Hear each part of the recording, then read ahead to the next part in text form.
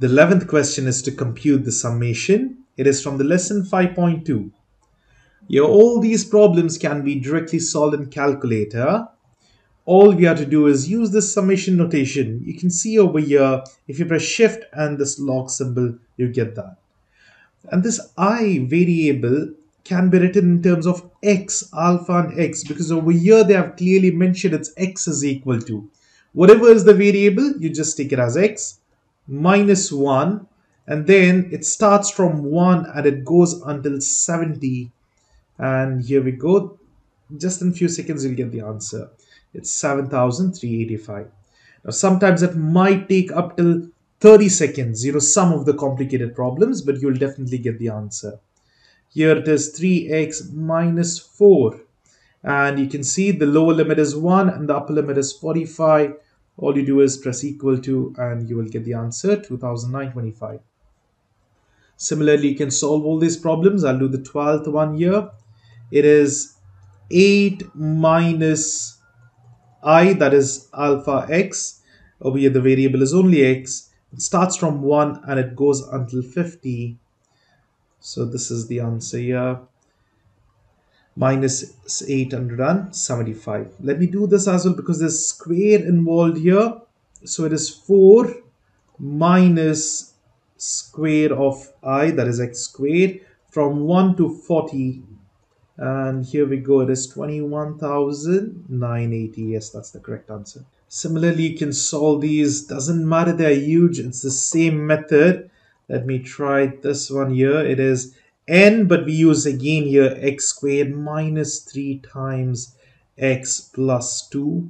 And it's from 1 till 100. And here we go. The answer will be, just take some time, 3,223. Oh, sorry, 323,400. That's how we solve it.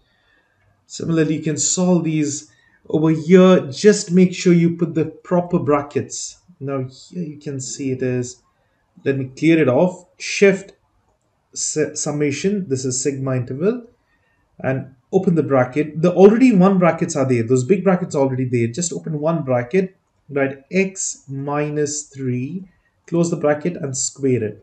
Over here you just close the bracket and square it up, and then you add x and subtract x, subtract 3. It starts from 3, it goes until 30. The value is 7,308, and you can see that's the answer. Similarly, you can solve all these problems. Here it starts from 4 to 20. Just type it out and you'll get the answer. Now, what about this problem? Here it's n, isn't it? Here you don't need to solve it by writing. All you need to do is type it out. So all the 4 options need to be available. Let's press shift and this symbol, you get the summation.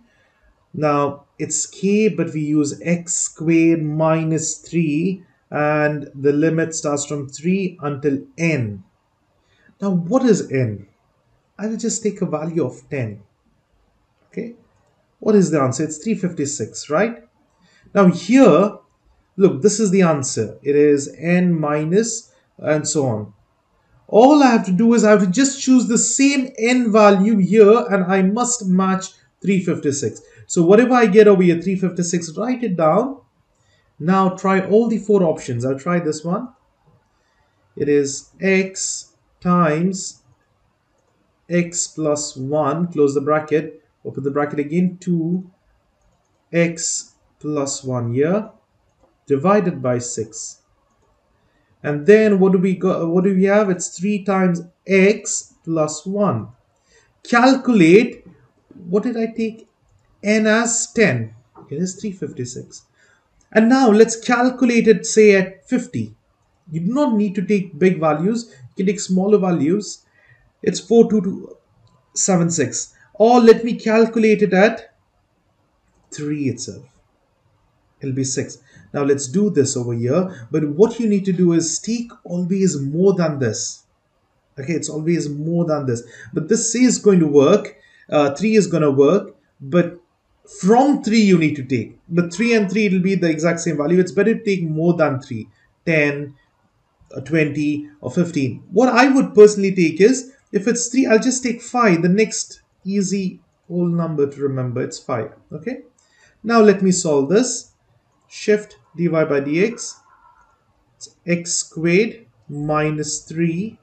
And it starts from 3 until which is the ending number. If I take 5, it should be 41. And if I take 3 here, it should be 6. And I had taken even 50, but I forgot what was the number, but it will be the same thing. It was 42,000 something. Yes, that's how we solve it. Now, there is no problem over here with infinity. This is the last problem. But what if you had infinity here? Then you just take a huge number. Don't take 999 because it'll just be a math error. It can't compute so much. Take a big number and it will try to, round off to one number. But these are not possible because these are specific. The infinity problem will be a specific problem. As you increase the number to a big number, you will get a specific number. Sums up to become certain number, maybe 103, and it won't go more than that. So that is the thing. If it was infinity, just take a big number here, and usually if you just say 90 or 100, it'll be almost the same value, and then you can easily check the option and select the correct answer. Over here, this is not a particular problem for infinity. There are specific problems, but here it's not mentioned any problems for infinity. But let me just solve this out. Here we have 0, and then we have here plus 5. See, I'll choose 100 for now, and let me see the answer. It just takes too much time to compute. It's such a huge number, right? But why do we do this? There is no need of this. I will just choose a simpler number. I'll choose, say, 5. Now let's look into the options. Here, what have we got? We have got, this is the correct answer, but you will have 4 options. You need to try it in all the 4 options, only then it'll work. So let me try x times x plus 1. Close the bracket, open the bracket again. 2x plus 1 divided by 6. And over here it'll be plus 5 n. So calculated at 5, here we go, it was 85, and calculated at, say, 100, which we did, it was a huge number. This is the answer. So this is using the formula, but we do not need to use the formula. We can directly use the calculator and solve it. That is the end of this question. I hope it is clear. If you have any doubts, please consider rewatching the video or posting your doubts in the comments. I hope you all will head on to the next video.